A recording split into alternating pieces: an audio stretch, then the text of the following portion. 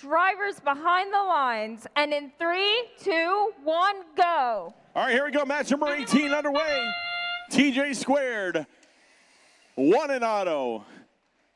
Is it going to be 2? Nah, kind of. Yes. Yeah, that's still 2.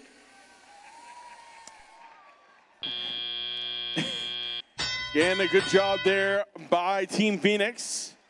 Docking and activating the charging station there in auto. That will help them towards those charging station points. You can see TJ squared facing some tough defense against the Knights of Katadyn. I'm working on it, guys. I'm working on it. 23-42, Team Phoenix dropping the cube in place on that cooperation grid.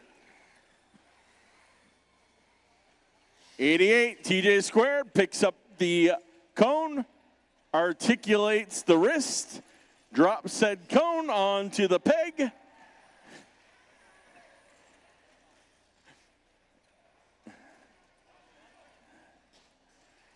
(27-13), Red Hawk Robotics picking up a cube.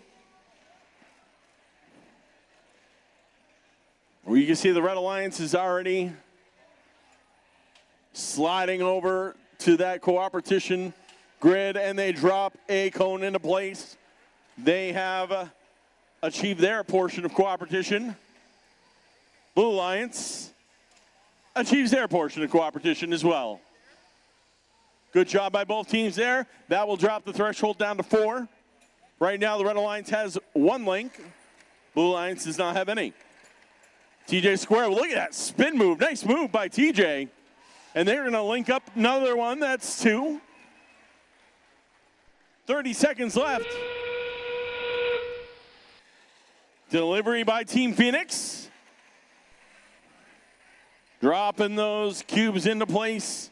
TJ squared sees another opportunity. They drop the cone into place. 14 seconds left. Charging station is docked and activated for the Blue Alliance. Red Alliance now trying to get their ducks in order here. Up goes 22-62. We're teetering 2-1, and oh, nice last second. The Robo Panthers just gliding right up there as time runs out. Official result coming up in a moment.